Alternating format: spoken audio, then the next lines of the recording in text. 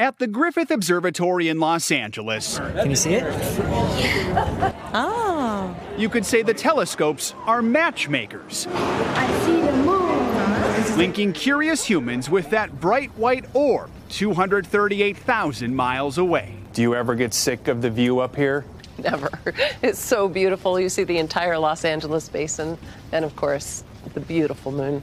Quick look. Dr. Laura Danley is curator here at Griffith, home to the massive Zeiss telescope. You can see surfaces of other worlds, and that's incredible. This week, the observatory is celebrating the 50th anniversary of the moon landing. What was your feeling in that moment?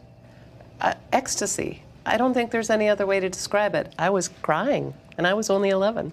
Since then, we've learned a lot about the moon. One of the most important things, she says, is that it's really old. Before Apollo, we didn't know whether it was a recent thing or an ancient thing, and in fact, it was formed in a huge impact right after the Earth was formed.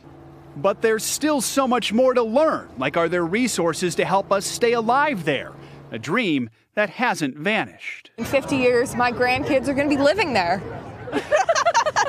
Even after all this time, the moon still has a way of wowing us. Long-distance relationship that endures.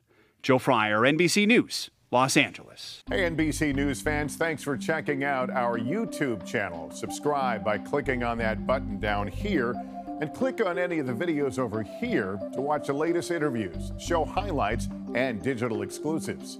Thanks for watching.